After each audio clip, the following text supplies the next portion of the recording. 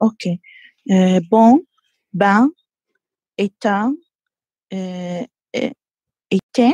Oui, alors it's the same sound in fact, so we write it differently, but look at the two last words, so it will be, repeat after me, étant. Éteint. Good, final G not pronounced, and then the other one, éteint. Éteint. Good, repeat after me the whole thing. Bon. Bon. Ben.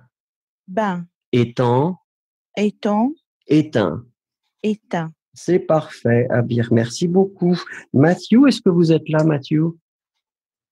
Oui, bonjour. Bonjour Mathieu, regardez, c'est la même chose, c'est toujours le même son, en et un, je vous écoute. Parent. Parent. Alors, oui, répétez après moi. Parent. Parent. Parrain. Parrain. D'accord, and then the next one. Them. Temps. Okay, sorry, I've been switching them. Sorry, it was not a trap. So it was good, but let's repeat after me so it will be more clear. Parent. Parent. Parrain. Parrain. And so normally it should be the black one, but teint. Teint. Temps. Temps. This is perfect. Merci beaucoup, Merci Mathieu. Classis, s'il vous plaît, est-ce que vous êtes là, Classis? Oui, je suis ici. Très bien, félicitations. Vous êtes à l'heure aujourd'hui. Youhou. Allez, on y va. So same thing, en and un. I'm listening to you. Okay. Franc, franc, marron, marin. D'accord, très bien, pas de problème, c'était parfait. Ken, s'il vous plaît, est-ce que vous êtes là, Ken? Oui, je suis. Très bien. Alors, regardez, Ken, là, c'est la différence entre le P et le B. Okay? So, we'll listen to you now. Pou, pou. Repos, repos. Alors, as you can see, they're extremely close. And this is the reason why when we make these phonetical exercises, you need to really emphasize. So the P is really explosive. P, p, p, p, p. Okay? So you will insist on that. So let's do the first one more time. Po. Po. And then the second one, the B is rounder. It's more soft. Bo. Bo. Good. And then report.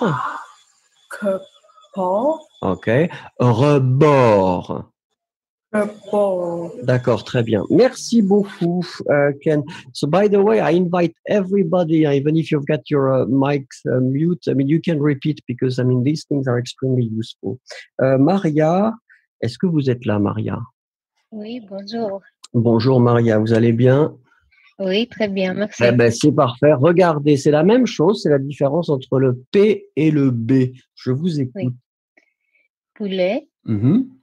Boulet, prise, brise. Eh ben, écoutez, c'est parfait, Maria. Merci beaucoup. Alors, il y avait Maria Z. Alors, je ne sais pas si... Est-ce que c'était vous, Maria Z, ou je ne sais pas... Oui, d'accord, très bien. Alors, la même chose, s'il vous plaît, pour vous, regardez la différence entre le P et le B. Je vous écoute. Boire. Boire. Depuis. Ouais, prononcez bien l'accent. Pronounce the accent. Dépit.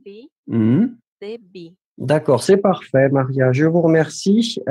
Est-ce que c'est Yana que je... Comment est-ce qu'on prononce? Yana ou Jana? Okay, so apparently we don't pronounce it because the person is not participating. Kanika, s'il vous plaît. Kanika. Okay, it's the first round. It's normal. Kanika is not... Oui, you had to run. Alors, Kanika, nous vous écoutons, s'il vous plaît. Same difference between the P and the B. On y va. D'accord. Prune.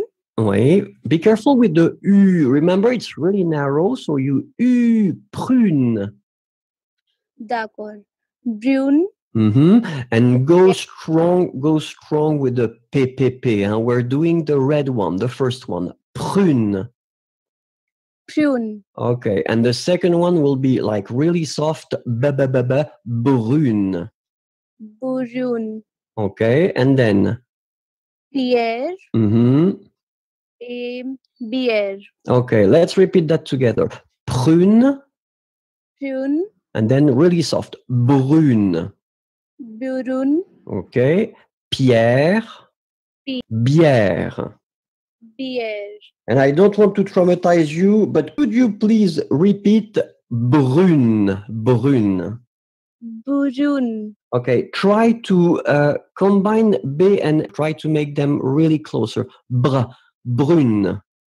Brune. Voilà, it's better. Merci beaucoup, Kanika. Merci. Eduardo, est-ce que vous êtes là, Eduardo, s'il vous plaît?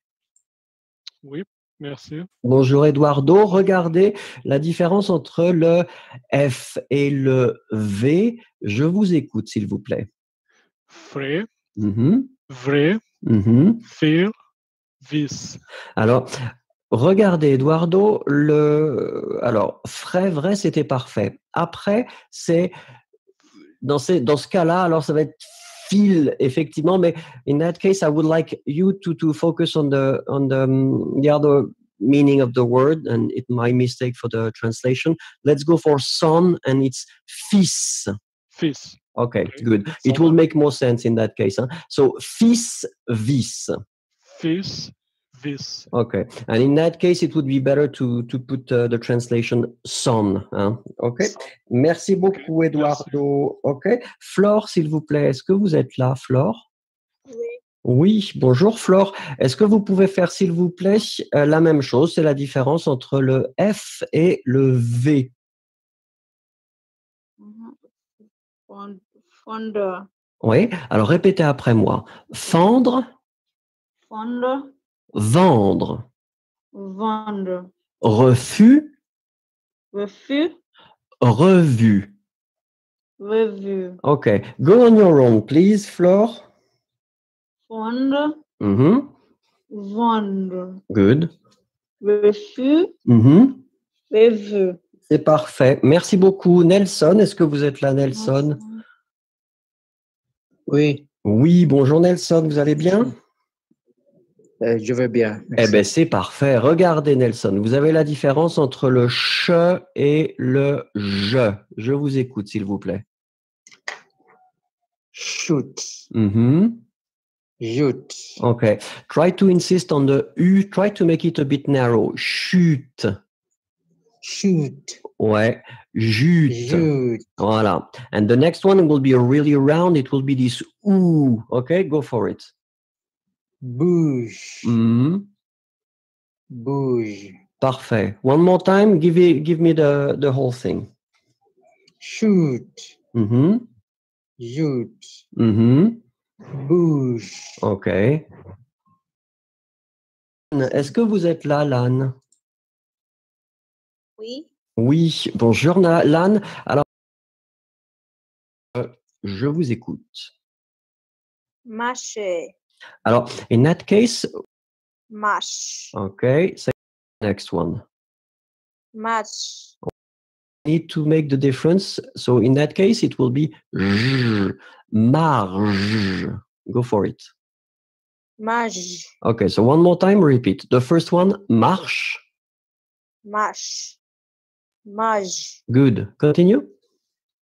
Lèche. Alors, in that case, it's the verb. Huh? You can see that you've got er in the end, so it's good. Léger. Okay, good. Repeat after me the whole thing. Marche. Marche. Marge.